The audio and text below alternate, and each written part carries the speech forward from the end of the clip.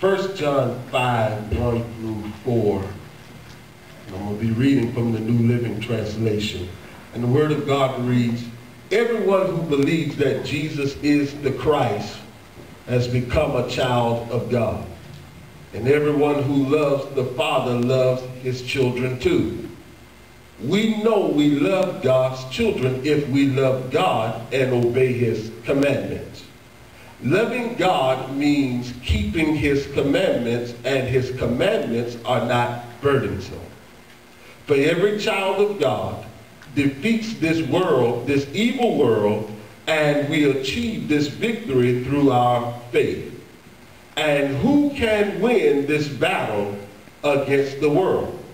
Only those who believe that Jesus is the Son of God." Yeah, yeah. Let's talk for a little while today about victory faith. All right. Let's just talk about victory faith since we're moving in this direction. Want to kind of make sure we give some direction on which way we're going. All right. And as we look at these scriptures, there's two aspects of faith that I see. One of the aspects of faith that I see is when we believe in God to do something for us. But then the other aspect of faith is defined as the faith by regeneration, being born again. So one of my faith, I might say, okay, are you in the faith? And you may say yes. And so in other words, you're saying that I have a relationship, I've been born again. Okay? And then another time you may say, are you believing God through faith? So you're trusting God for something that you're asking him for. Yes. But I want to submit to us, I believe we need to kind of push people to the point of getting them to answer the question, are you born again? Yeah. Right? Yeah, because this stuff about do you believe, I was a bona fide sinner. I was a bona fide sinner. But I was raised in church. Lord help me today.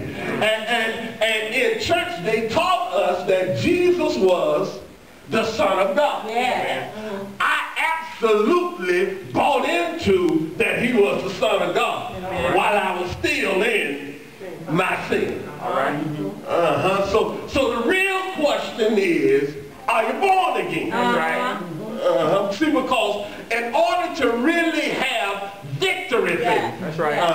That's right. it can't just be about words. Lord help me today. That's right. I can't just talk of victory faith. I have to have a connection, because this is the victory that overcomes the world. That's right.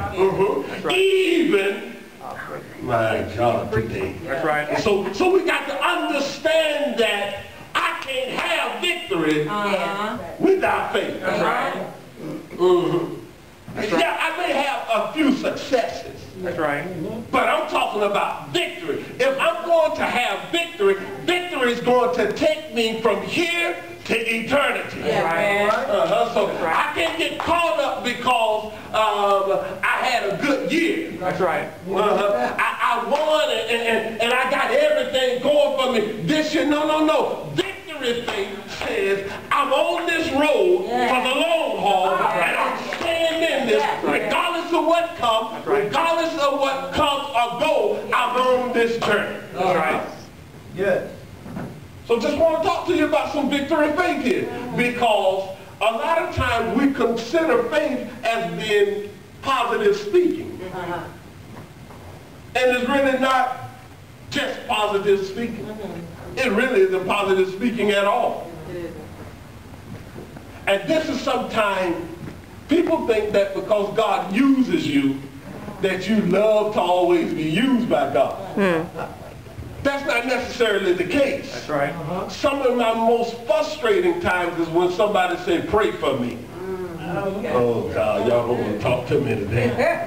See, because praying for you, I know that in order for prayer to work, it's got to be coupled with faith. That's the word.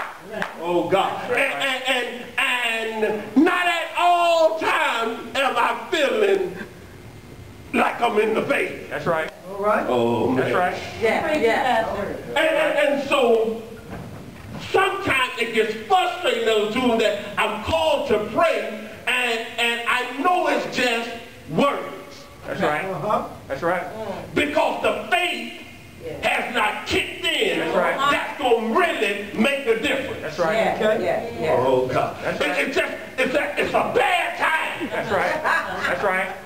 Yeah, I can pray, but I'm talking about if we want the victory Yeah, on right. the other side of the praying, That's right. I need to have the faith, and right. faith takes some work. Yeah, That's right. That's right. Oh, God. That's right. Faith takes some work.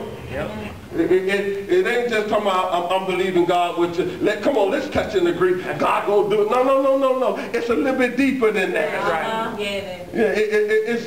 It's deeper than that, and so many times people end up frustrated with the preacher because the preacher told them that by the time you get home, it was gonna change. That's right. And really, by the time you got home, it got worse.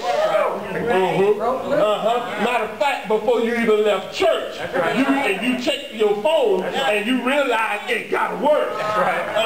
See, so it ain't just something that I'm going to pray with you. No, it really takes faith. If you want God to really do something, it's impossible to please God That's right. without faith. That's right. And so all of this stuff about I'm praying with you. Okay, stop just praying for me in a drive-by. and this is why I'm beginning to tell people as the Lord leads me, I will pray for you. Because, That's right. you know, we're saying yes to everybody, and most of the time we ain't doing nothing about 2 or 3 people. That's right. And 30 folks done asked us to pray. And the truth is, sometimes it gets difficult and hard to pray That's right. expecting results. That's right. All right now. Because if you're going to pray, you might as well expect something for God to do something. That's right. That's right. And so it takes something to get that faith up. And let me kind of go ahead and tell you what it takes. Because this Bible says that everyone who believes in Jesus Christ has become a child of God.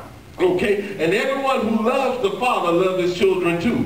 We know we love God's children if we love God and obey his commandments. There it is. If you ain't obeying, you don't love him. Oh, you might get mad with me today. Go ahead. But this is just the truth. That's right. I know, see, I can't make up for what somebody else has preached to you prior to me That's right. and gave you an imbalance of the grace message. That's right. Because grace do more than excuse us. But grace also helps us do what we need to do. That's right. And I want you to understand that if we don't keep his commandments, we don't love him. That's right. That's right. And it's impossible for you to love me That's right. if you don't keep his commandments. That's right. That's right. I'm telling you what the Bible says. In verse 2 says, we know we love God's children if we love God and obey his commandments. That's right. Yeah.